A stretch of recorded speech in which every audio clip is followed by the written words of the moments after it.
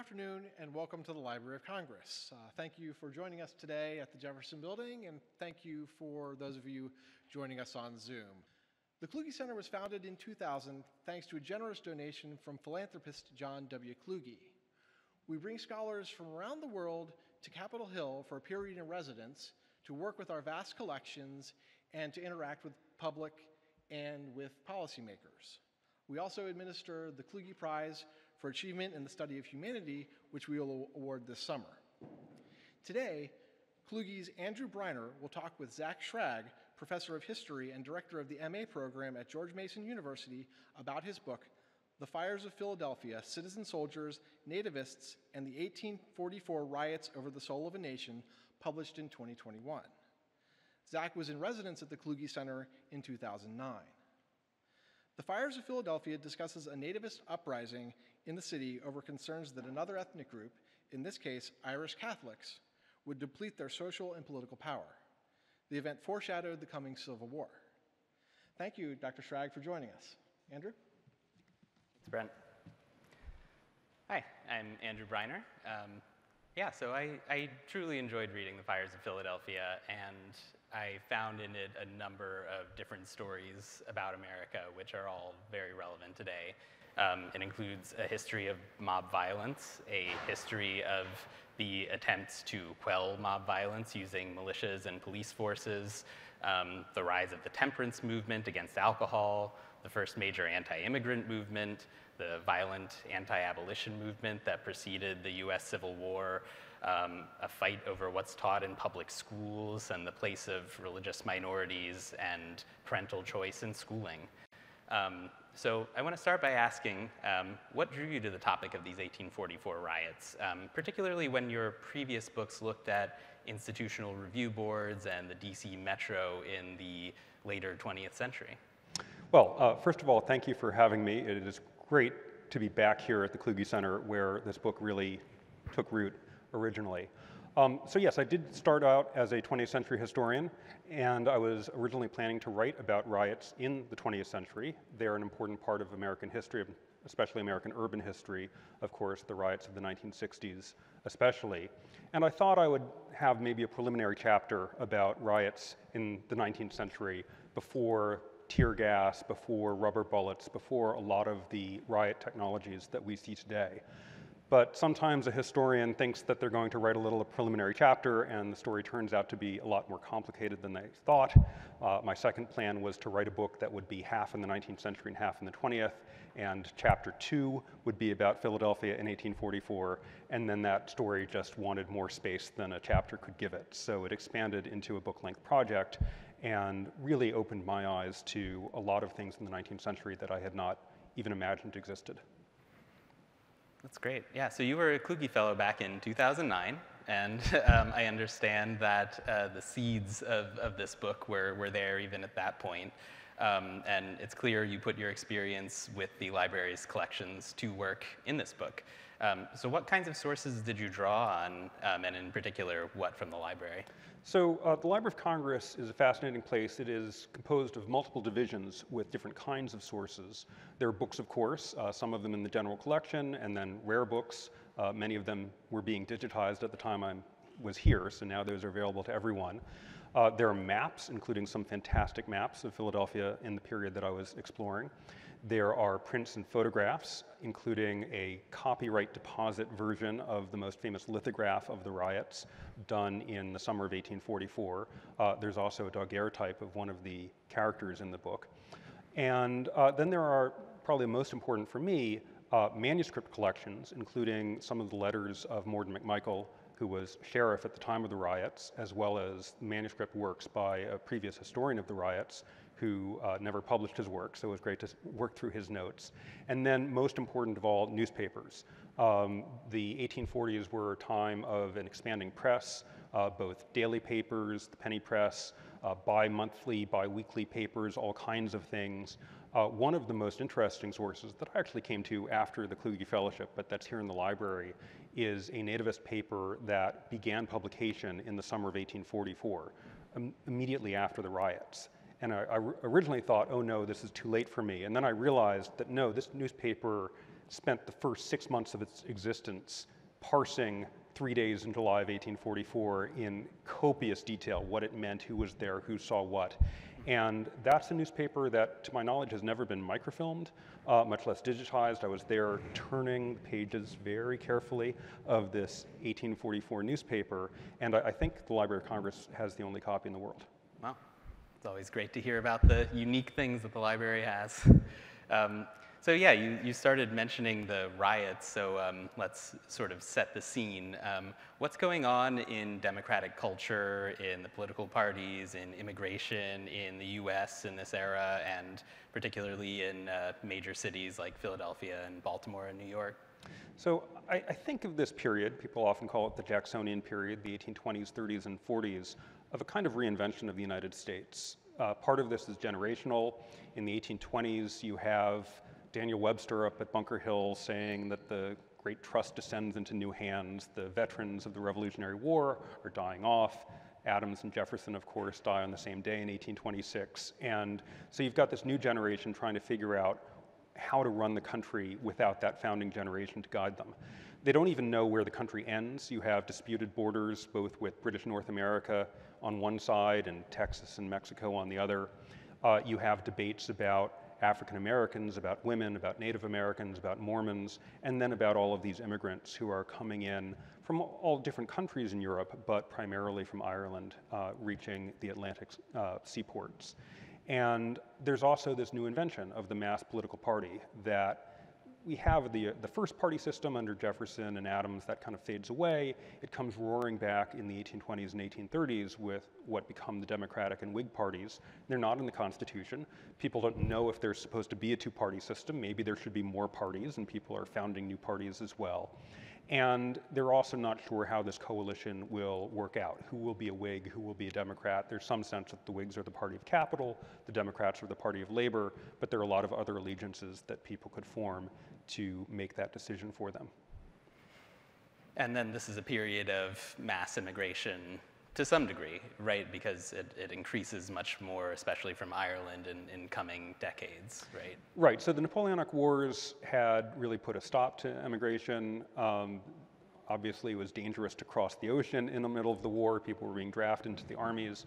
But after 1815, there's a lot more migration, not only to the United States, but also to British North America, what we would now call Canada, as various people in Europe, Germans, English, Scandinavians, but especially Irish, are looking for new opportunity.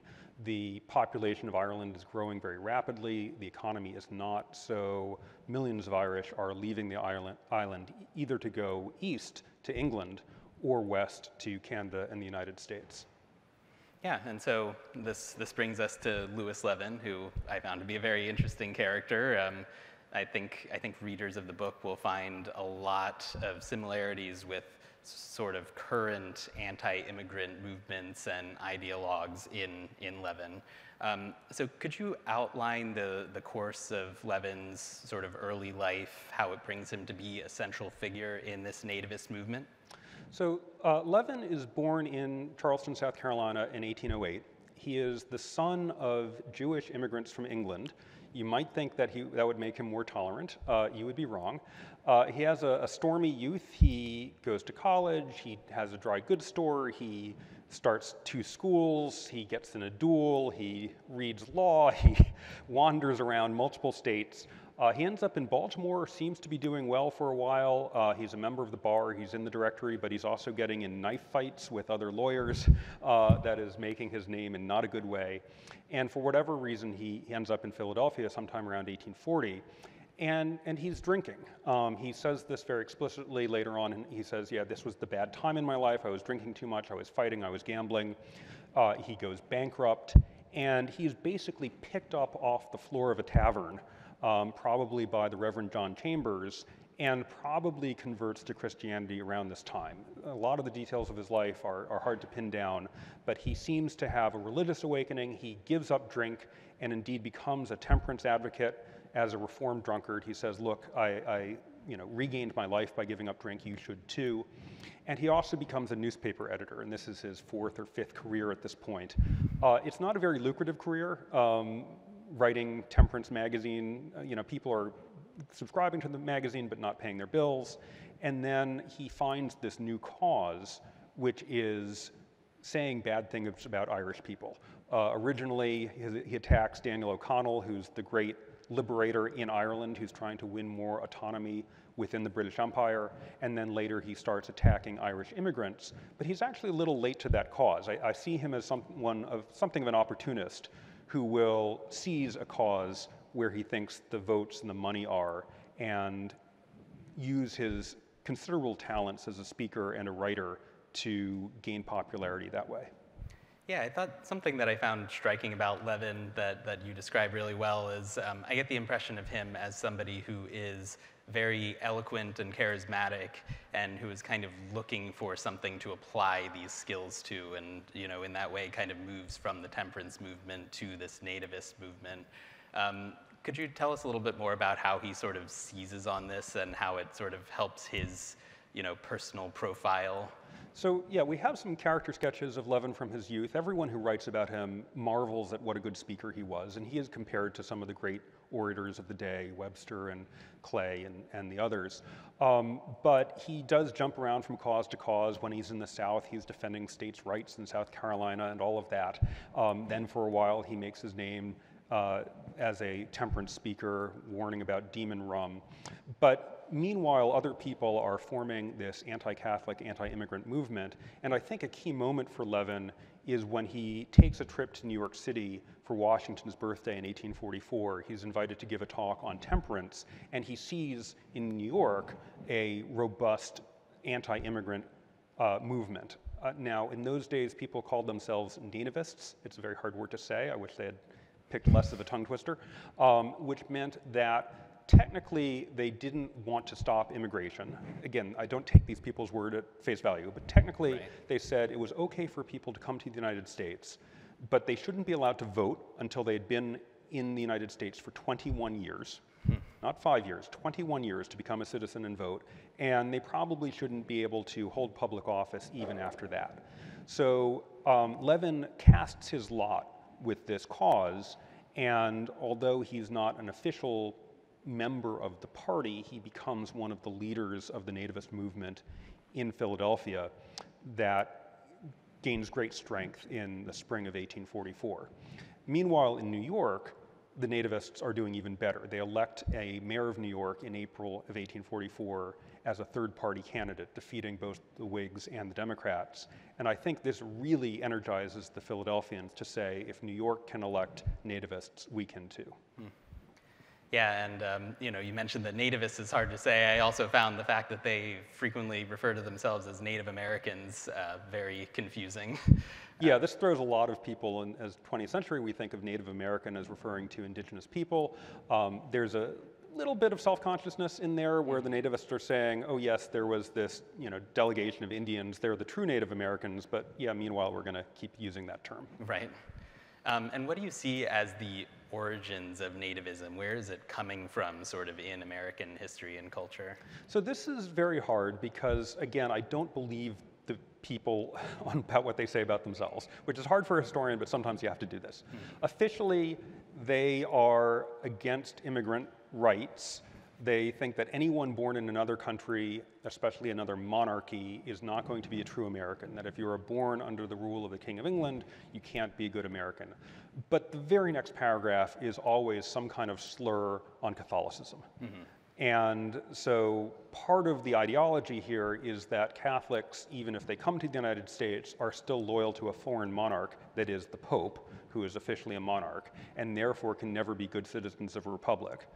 And so they don't really like native-born Catholics either, and they don't really dislike foreign-born Protestants. So in the Nativist Party, you can't be an official member if you are a Protestant from Ireland, but you can hang out with the nativists if you are a Irish-born Protestant, and in fact, many Irish-born Protestants do, as well as Protestant Germans and other Protestant immigrants. So officially, it is not a religious movement. Unofficially, realistically, it is an anti-Catholic movement. Right, and you describe how initially there is some sense among Catholics who have families that go back a little while in the US that they might be able to get in on sort of the anti-immigrant movement as well, but that doesn't go so well for them. Yeah, so it's interesting. There's a bit of a split in the Catholic community between descendants of English Catholics. There are a good many in Maryland and some in Washington, D.C., of course, which is, used to be part of Maryland, the part that remains in D.C.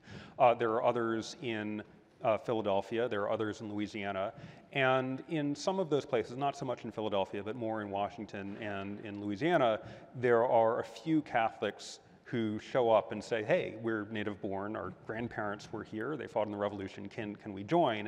And that lasts a month or two. And I think, I can just imagine them sort of showing up at these meetings and hearing the speaker denounce the Pope and then the next speaker denounce the Pope, and they're thinking, I think I'm in the wrong room, I'm gonna leave now. So you see their names sort of disappear from the mastheads of the newspapers and the other kinds of records. And at the same time, in Philadelphia, you have, again, these sort of older established Catholic families who get into some squabbles with an increasingly Irish-born clergy. There's a fight that goes on in Philadelphia in the 1830s, and they end up being pushed back together, where some of the same people who were arguing with the bishop about the role of trustees in Catholic churches in Philadelphia end up responding to his call to respond to the Nativists. And so I think it pushes Irish-born and American-born Catholics closer together against this common enemy. Interesting. Yeah, and how much were these conflicts over Catholicism and Protestantism, especially as it related to Irish people in America, how much were these influenced by conflicts going on in Ireland at the time with England, and how much was this even sort of an imported conflict? So I think there are very strong connections across the Atlantic, connecting the United States to Ireland, to England, and to Canada. And so one of the key events here is in 1829, the British Parliament passes what was called the Catholic Emancipation Act that gave Catholics rights of voting, of office holding, that they had previously been denied. The main champion of this was an Irish-born Catholic lawyer named Daniel O'Connell, who was elected to Parliament. He originally could not take his seat in Parliament because no Catholics were allowed, and then after the passage of the act, he's able to become a member of Parliament. And Irish Catholics around the Atlantic Rim celebrate this. Irish Protestants, too, initially support O'Connell. They see him as a great figure for Irish patriotism. He's not working for Irish independence, but he does work for a restoration of Irish autonomy within the British Empire. He wants to repeal the Act of Union, and his cause becomes known as repeal. And so he becomes a very polarizing figure because nativists, Levin prominent among them, see O'Connell as some kind of agent of the Pope who is going to try to spread Catholicism into North America. And again, it's very unpleasant to read these, century-and-a-half-old conspiracy theories full of hatred and falsehoods, but that was my job for a while. Right. And, trying to understand how honest, how sincere Levin was is a very difficult task, but he really hated O'Connell, and I think used that conspiracy theory to build the circulation of his newspaper and to build up the movement. Yeah, I'm not sure if it's more comforting or the opposite to see the way that these sort of outlandish conspiracy theories flourished, It's not comforting. Yeah, no. Yeah, because you described even, there seemed to be a lot of sort of fantasies that O'Connell would somehow come over from Ireland to the U.S. despite, having no concern with what was going on in the U.S. Oh, he did, though. I mean, that's the thing. Okay. The connections went both ways. So most famously, O'Connell was also an opponent of American slavery. Oh, okay. And he wrote letters, he gave speeches telling the Irish in America, you should oppose slavery. Mm-hmm. This is an incredibly controversial moment in the 1840s America where people are, seeing the country begin to split apart over the slavery issue. Mm-hmm. So for a British member of Parliament who's a Catholic to be telling immigrants how to vote is very played into their fears. Yeah, it's very threatening mm-hmm. to people like Levin, and it's also very threatening to a lot of Irish immigrants. So O'Connell loses a bunch of support among Irish immigrants when he says this because they don't want to be portrayed as doing the bidding of a foreign politician. Right, right. So yes, we are, in the 1840s, American history is world history. That's true in the 18th century, it's true today, and this is one of the sort of trends in the writing of American history that I'm working with, is to understand America as inextricable from a larger context. Right. But then some of the fears even got to the point of imagining sort of Irish annexation of parts of the US or something like that, right? Or papal annexation, Yeah, right? papal And annexation, that, and it is, again, hard to pick apart how much of this was anti-Irish, how much of this was anti-Catholic. You know, these days we talk about intersectionality, and I think that's useful, that for people like Levin, the term Irish Catholic was almost one word. Right. You know, if we were to wake him up and say, what is it, do you oppose Irish, do you oppose Catholics? He'd say, yes, I hate Irish Catholics. And so it really is a blending of categories. So in addition to the religious component, there's absolutely, for example, an economic component. These are hard times. You may have heard of the Panic of 1837. Well, that started in 1837. It did not end. It was a multi-year depression. You have unemployment. You have a lot of American workers not finding jobs or seeing their wages cut. Who are they going to blame? Oh, let's blame the Irish immigrant for working for less than we would take. And so there is economic anxiety, there's ethnic anxiety, there's religious anxiety tied together. Yeah, and how are these Irish immigrants fitting into the party system of the time? So initially, both parties, the Whigs and the Democrats, are making bids for them. But over the course of the 1830s and into the 1840s, more anti-Catholics, more nativists are on the Whig side, and the Irish see this, and they begin to become a Democratic voting bloc as they remain, you know, into most of the 20th century. And so it becomes a kind of reinforcing cycle, where the more the Irish vote Democratic, the more the Whigs say, oh, we don't like this immigration, because they're building up the Democratic Party. Meanwhile, within the Democratic Party, you have a lot of native-born Democrats who see those party offices, who see those public works jobs going to Irish immigrants, and they become upset. And so there's actually a fracture within the Democratic Party where some Democrats are leaving the party, not to join the Whig Party initially, but to start this new nativist movement. So the Nativist Party in Philadelphia pulls both Whigs and Democrats into a third party. Right. Yeah, I want to turn now to George Cadwalader. He's a leader in the Pennsylvania militia, and he's sort of the other central figure of this story. Can you tell me some of his background and how it sort of intersects with the rise of public unrest in the US during this period and the evolution of militias and military and police in the US? So in some ways, George Cadwalader is the very opposite of Lewis Levin. I think of them as kings on the chessboard, where they're, you know, very far away, but sort of pushing their pawns at each other. Cadwalader comes from a very well-established family. His ancestor, John Ap Cadwalader, had been recruited directly by William Penn to help found the colony, one of the, you know, first Quaker arrivals in the new colony of Pennsylvania in the late 17th century. And the Cadwaladers, you know, continued to be important players. They're still there today in Philadelphia. And they're, you know, as close as you can get to an aristocracy in the United States. They hold high offices. George's grandfather had been a major general. His father had been a major general. They have a lot of money. They're close to the Penn family. They manage property that the Penn family has in Philadelphia and Pennsylvania, and so are basically collecting a lot of rents from them.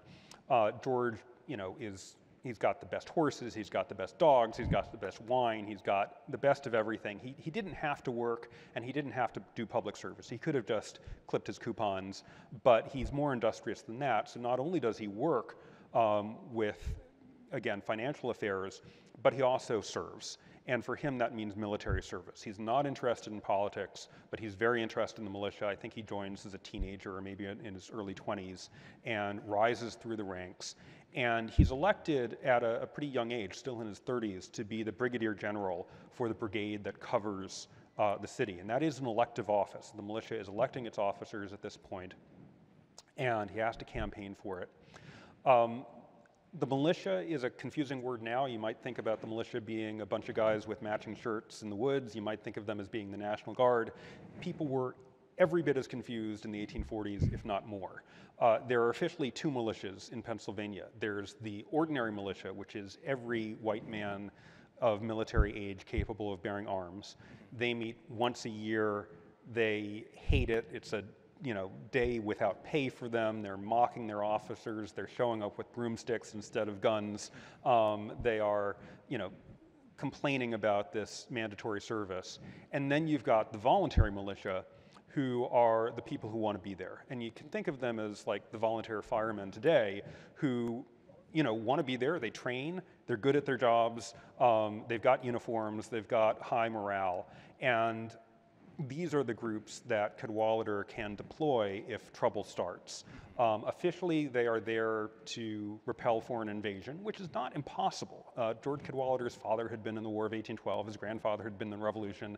No one's sure if there's going to be another war or not with Britain. Various crises going on. But increasingly in the 1830s and 1840s, it's this voluntary militia that is called out not to fight foreign enemies, but to put down riots. And there are a lot of riots in the 1830s and 1840s.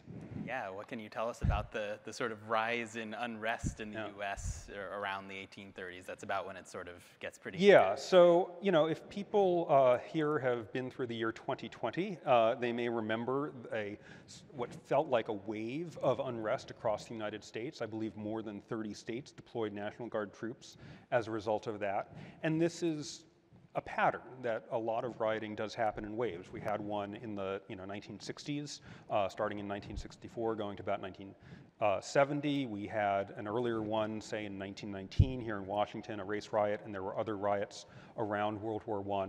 And one of the first great riot waves starts in the 1830s and continues into the 1840s. And this was quite shocking to Americans because the 1810s and 1820s, there were certainly a few riots, but nothing like the constant drumbeat.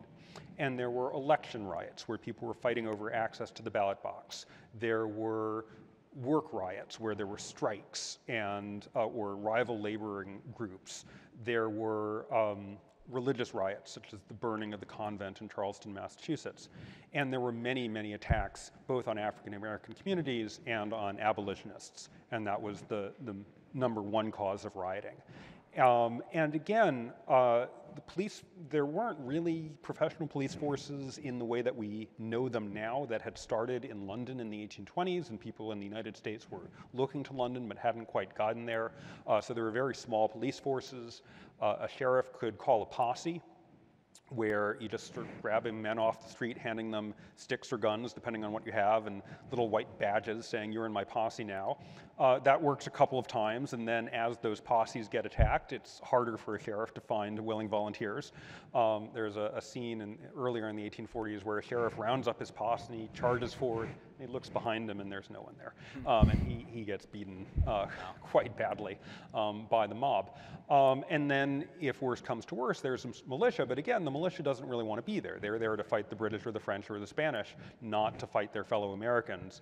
And so you have a lot of debate and uncertainty about what exactly the militia is supposed to do, but increasingly in the 1830s, the militia will show up and help the sheriff arrest people. For the most part, they're not firing their guns, but they might club people with the butts of their muskets or take some kind of forceful action to try to restore order. Mm-hmm.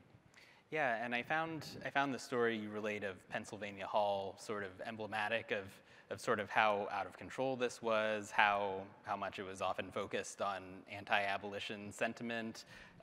So Pennsylvania Hall was this sort of grand new debate hall, more or less, that was built in Philadelphia, and then what happened shortly after? This was a debate hall, a lecture hall built with money from abolitionists, both African American and white, very lavish, gas lighting, carpets, all the rest.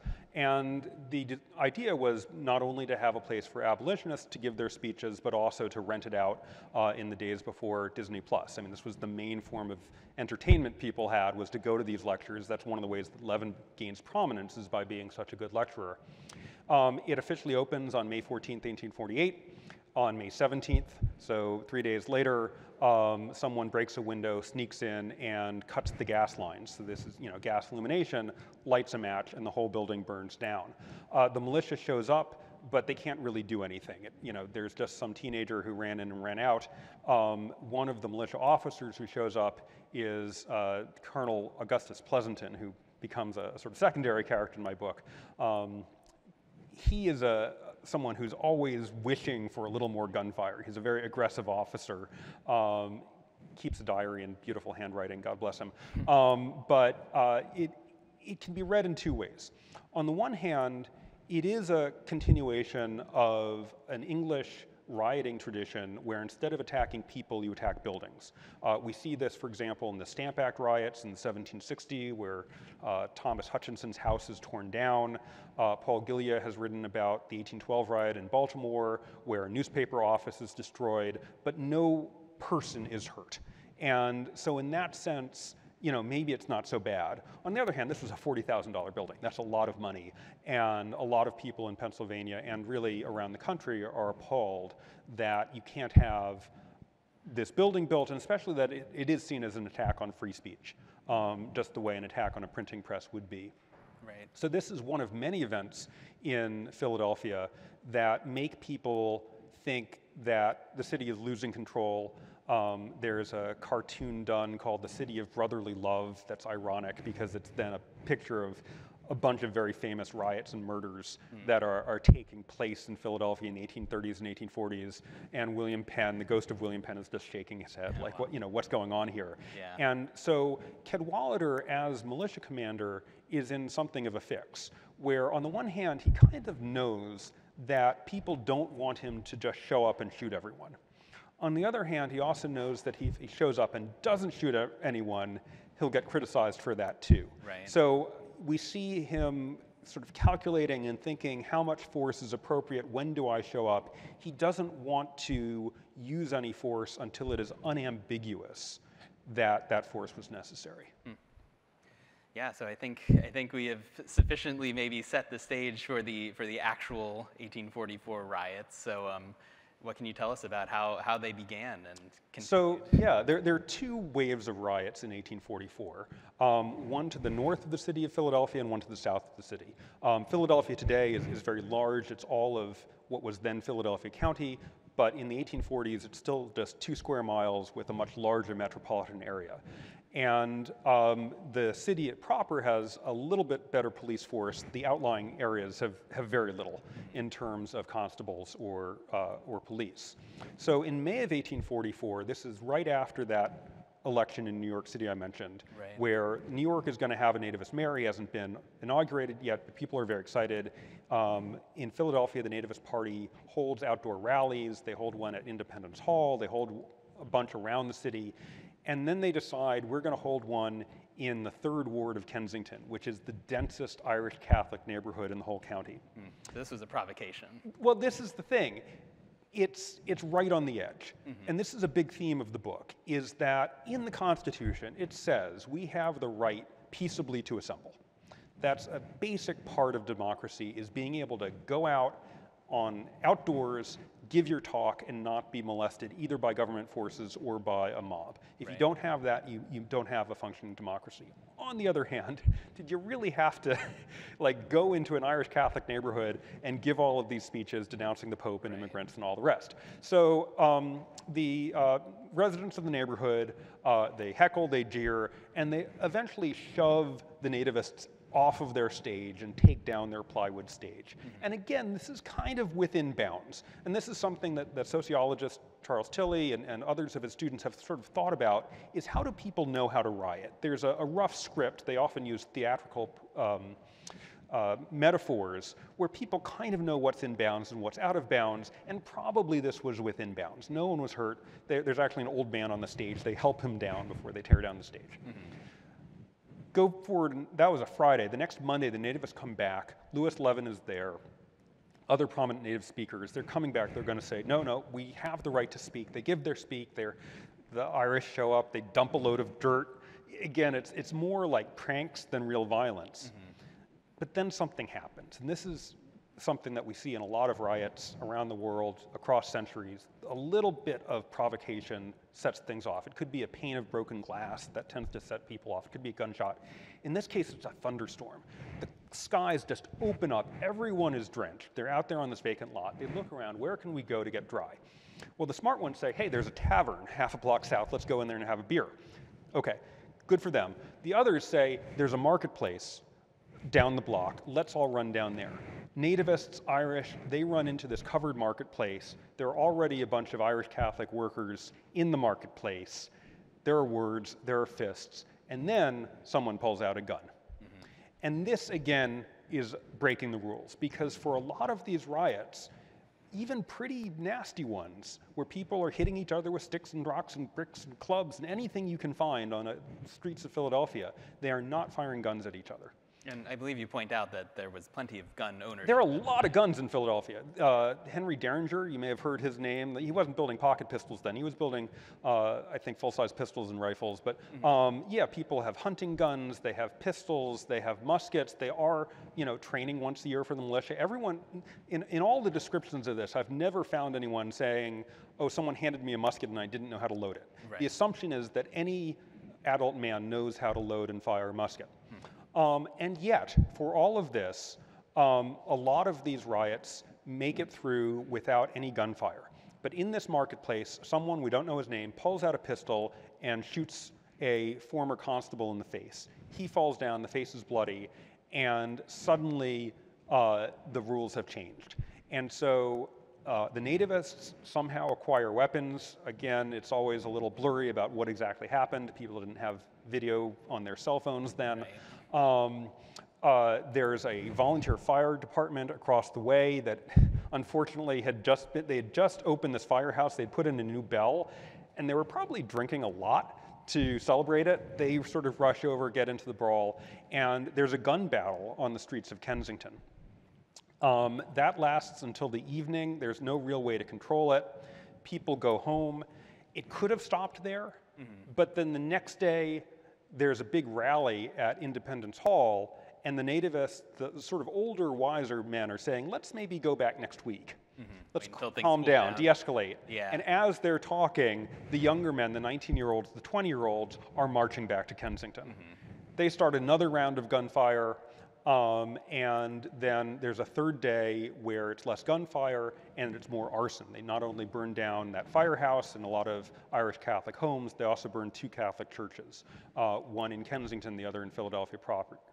Meanwhile, the militia eventually deploys. It takes a while. Again, Cadwallader isn't sure of his legal authority. He doesn't want to be seen as provoking anything. The militia show up, but they can't really do very much except watch these buildings burn. They try to protect the church. They've got pretty small numbers. You have 24 militiamen, a few hundred people, starting fires in lots of different places. All it takes, again, is one teenager to break a window, to light that match, and the whole church is going to go up. Right. So the militia, again, it's not to say they're completely ineffective, but they are largely ineffective, and it's very embarrassing to Cadwallader. He doesn't want to have this happen again. That's May. Yeah. July, the nativists stage what I believe to have been the largest parade in Philadelphia's history up to that point.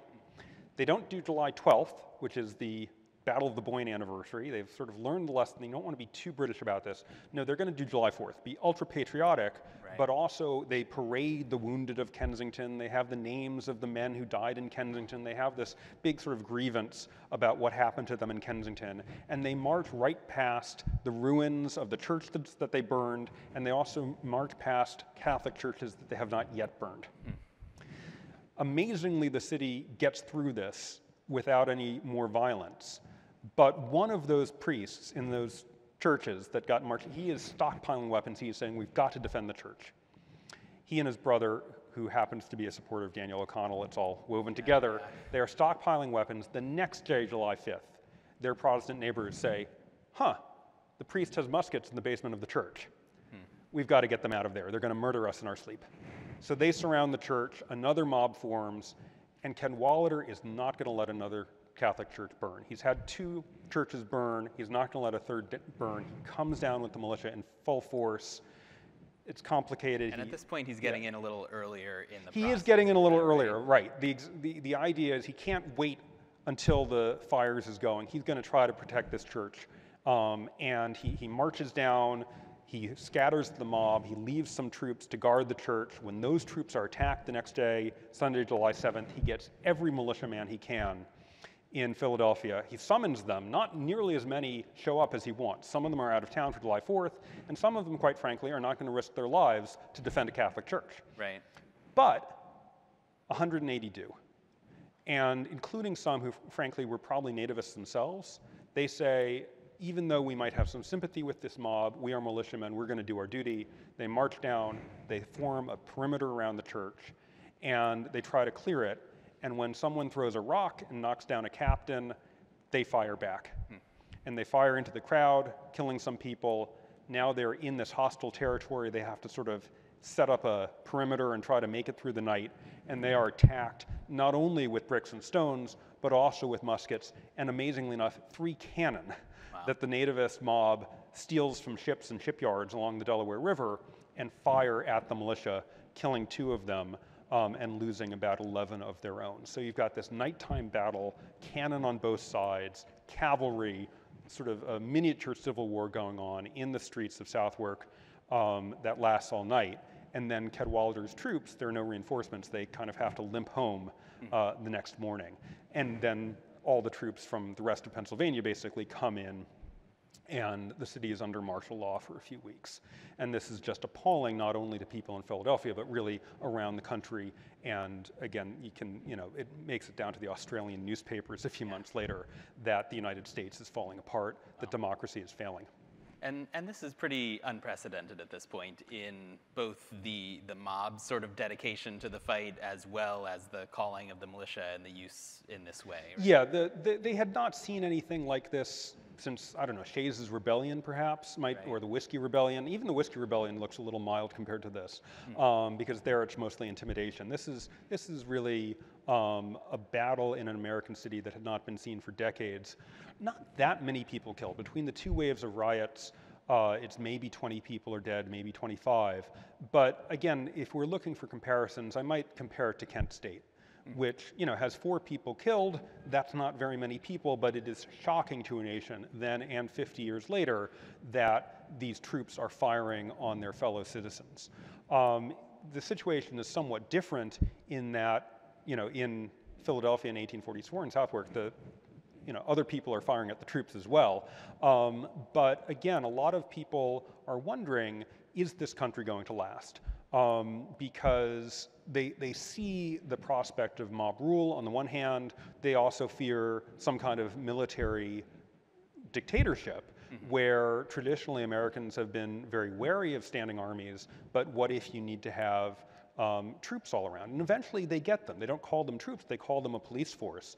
First New York spins up a London-style police force, and then Philadelphia. And so, to some extent, we are now accepting a level of uniformed armed forces in American cities that had not existed previously. Yeah, I think it's interesting the way that there are these separate strands of the possibility of a uniformed police force, a citizen militia, or a standing army. And it seems like at this point it could kind of go in any of those directions, and it ends up being the police force for Philadelphia that becomes very standardized and intended for these purposes, right? With the militia as backup. And that's still, again, what we have in 2020 is when the police force gets overwhelmed, they call in the National Guard. They don't expect them to get there immediately, but they try to buy some time. What's vanished, of course, is the citizen posse. And again, the events of the 1830s and 1840s are making Americans think we can't just expect men of goodwill to show up and subdue a riot. Because some of those people we were counting on are actually in the mob themselves. Right. Yeah, and then this is also tied into the consolidation of Philadelphia as well, right? There are issues with there being these separate cities that are part of what is now Philadelphia, where there are issues with police with jurisdiction over where the militia can go, right? Yeah, so it's not a completely linear path, but prior to the 1850s, Philadelphia was kind of like Los Angeles today, where you've got Los Angeles County, and then within that Los Angeles City, but also a bunch of other jurisdictions. So Philadelphia County was fragmented, and it meant that Philadelphia City Police could not cross the street to break up a mob, or for that matter, to shut down bawdy house or some kind of illicit activity. Right. One of the many reasons that go into the consolidation of 1854 is to try to have a uniform police control over the entire county. So yes, this is, again, I don't want to have too simplistic a role, Sure. but this is one of the reasons why city governments get a little bigger in the 19th century, is to try to have greater order in not only riot situations, but more generally. Makes sense. Yeah, so I think I have some more questions, but I wanted to open it up to the audience and see if anybody has any questions. Raise your hand and someone with a microphone will come over and present it to you. And if not, I've got plenty more. Hi, thank you. Quick question. In terms of a modern parallel, what do you see in terms of what happened recently that might be a great parallel to this incident in 1844? Is it the January 6th insurrection? Is it the firing on protesters in Lafayette Square, Charlottesville? And what lessons do you think we can carry forward to today? Yeah, so this was an interesting project where I started it thinking that I was writing about rioting, and that Philadelphia in 1844 would be an example of that, because it is a pretty important moment in the history of riot control where, again, the militia has a sustained battle against rioters.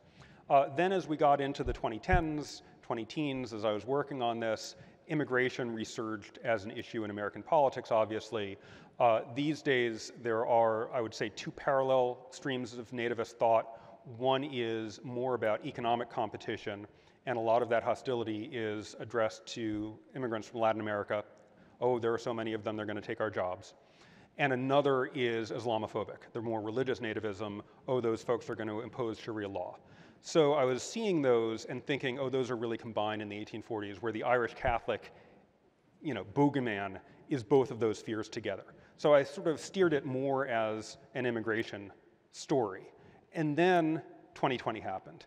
And I thought, oh my goodness, I'm trying to finish this manuscript, and it's reshaping my thinking as I see, again, the National Guard. I mean, we had seen this before in other cities, in Baltimore, for example, the National Guard deployment there, but certainly many more National Guard deployments. And I thought, okay, I need to talk a little bit more about the role of police, more about mobs and mob rule. And then as I'm, got the deadline, I'm supposed to finish this book, send it off, January 6th happens, and it's a nativist mob confronting the police and the National Guard. And I thought, okay, I guess it is really one story.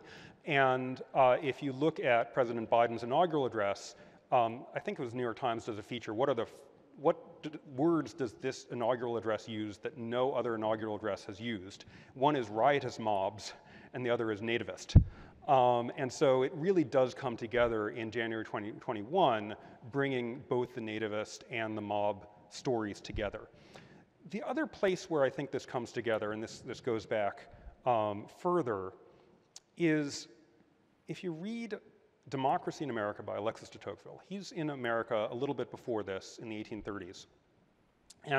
But he's hearing about mobs in America, and he's thinking, of course, about the French Revolution, multiple revolutions that he wrote about, not only 1789, but also 1832 and so forth.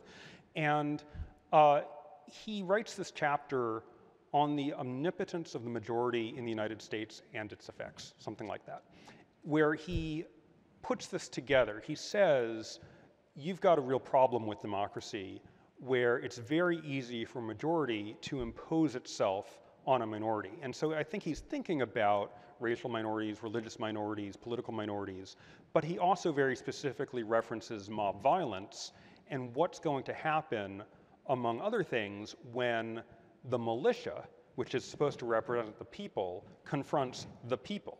Will the militia enforce law and order? He fears no, based on what happened in Baltimore in 1812 when the militia refused to turn out. Interestingly enough, in 1844, the militia does turn out to defend a religious minority. And so I think maybe there's a little bit of hope there.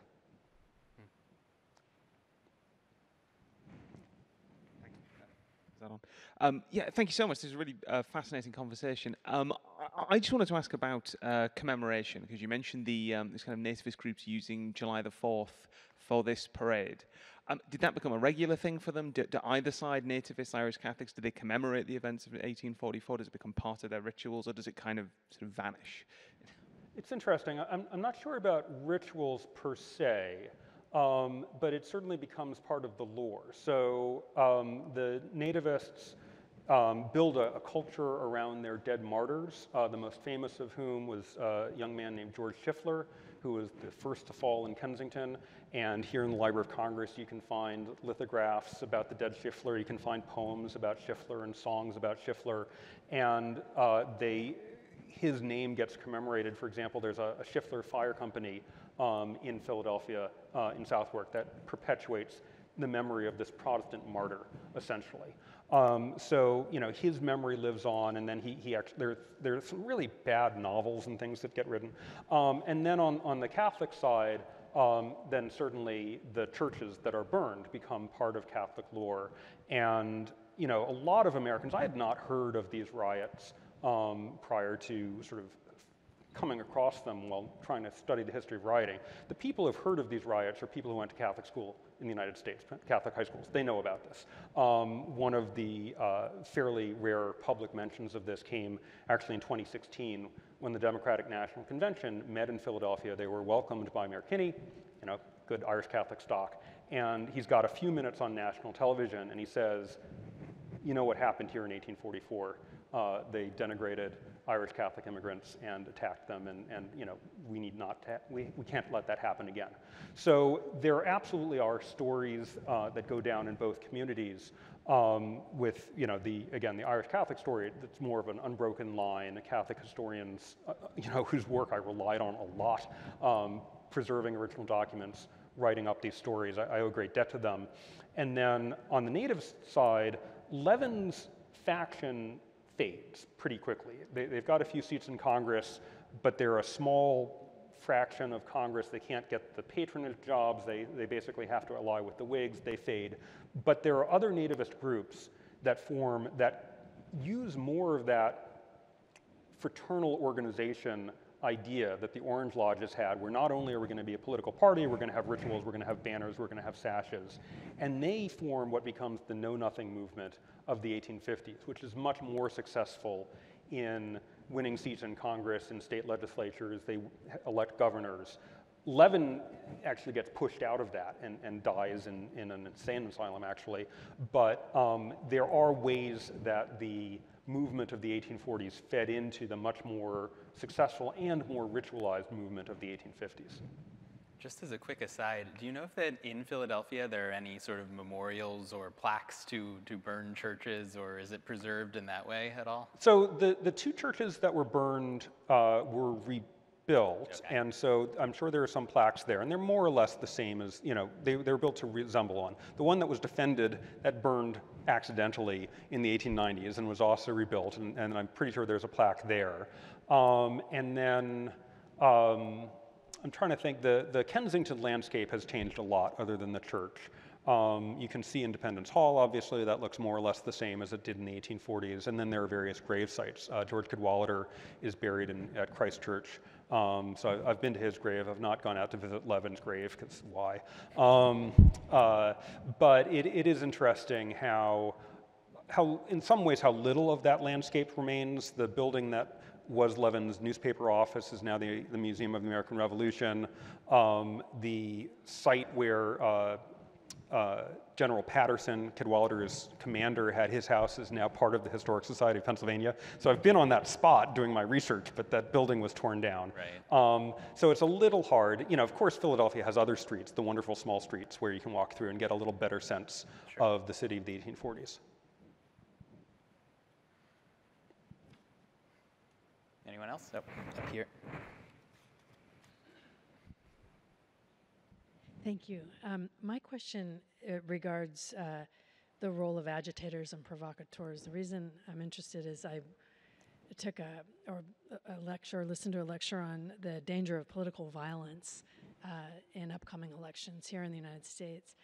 And one of the former Department of Justice officials, very deeply knowledgeable about this, pointed out how not only stage managed but strategic the provocation was of the violence in Charlottesville, and we're finding out more and more about what happened on January 6th.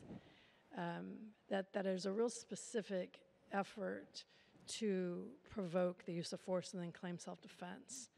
And I'm wondering, from your history reading, like what can you tell us about lessons of the real strategic use of agitators and provocateurs? Because it seems like that's something we really need to expose early, or at least talk about that this is something that happens. Because you even saw the use of sort of opposite party National Guard troops being deployed to DC in 2020. So they were all very strategically picked from states. And I think you can probably do that in DC in a way that you can't in other places, but it's this whole civil military blurry use of force area is very strategically manipulated. And can you say anything about that? Yeah, so great question. So one of the books that really struck me when thinking about this is a book called Hate Spin by a communication scholar named Terry George, who looks at religious controversies in different countries, including the United States, and points out that people take offense very deliberately, that if you're trying to sell newspapers or gain television viewers or gain votes, it can be very advantageous to you to pretend to be offended in ways that you're actually not. And he casts a pretty broad net about various religions. I won't name names here, but lots of different religious groups do this. They claim to be offended. And one of the things is they don't mind it if some of their young men are killed. So, you know, Schiffler becomes this martyr. You have these older men like Levin who will give the speech, and then they sort of go out a side door, and it's the 19-year-olds and the 20-year-olds who are left to fight and die. You talk about organization. One thing I didn't mention that I think I found out about Schiffler that people probably didn't know is he was almost certainly associated with one of Philadelphia's volunteer fire companies, which were essentially brawling organizations. They would go to a fire. Whoever got to be at the fire plug, the fire hydrant first, would get honor, so they would take their clubs and axes and try to hit the other fire companies. If there wasn't a fire, they would raid the other company's firehouse and chop its machinery to bits, its carriage. And so there's actually a fire riot in the middle of the Kensington riots. And so that's your organization, where you already have these sort of gangs of young men. Again, no Disney Plus. What are they going to do on a Saturday night? They're going to go out and fight. And older men like Levin very strategically manipulating them. One of the things I tried to do at one point was, again, I have Levin and Cadwallader as these opposite kings. I was trying to see if they ever were in the same place at the same time, because I really kind of wanted that. If I were a screenwriter, you'd have what's called the obligatory scene where, you know, the Leonardo DiCaprio and Daniel Day-Lewis are finally face to face, and it doesn't happen. And I think the reason is that Levin leaves as the fighting starts, and Cadwallader doesn't want to show up until the fighting has started, right? He doesn't want to be seen as a provocateur, and Levin, you know, he's not a complete physical coward. He gets into fights, but he knows when it's good for him to leave. So yes, I think there is a lot of deliberate manipulation of young men's aggression on both these sides. On the militia side, you have this problem where the militia organizations are also kind of social clubs. And so you have an Irish Catholic company, the Montgomery Hibernia Greens, next to a Whig/Nativist company, the Markle Rifles. Officially, the Greens captain is in command. The Markle Rifle captain isn't going to take his orders. And that's part of the reason things go badly. And after the riots, there's reorganization. One of the things is if you see, again, lithographs of these antebellum militia companies, a lot of them are wearing fantastic uniforms. They're wearing green, they're wearing blue, they're wearing gray, they're even wearing red coats, which is not a very patriotic color, but whatever. And you know, if you know about like First Bull Run, some of these very colorful uniforms show up. After the riots in Philadelphia, Cadwallader tries to crack down. He says everyone's going to wear blue, like the US Army, and they start changing some of the company names. So the Montgomery Hibernia Greens, that Irish Catholic company, becomes the Washington Guards or something. So they're trying to eliminate some of these political and ethnic distinctions to make the militia a more neutral force. well, I think we're out of time. So thank you so much, everybody, for being here in person and online. If you're watching online, you will get a survey after this event is over. In person, you will find some that we would love you to fill out here. And then Zach will be graciously signing books, and we will be selling them in the room right back there. So please come say hi and pick up a book. So thank you, everybody. Thank you.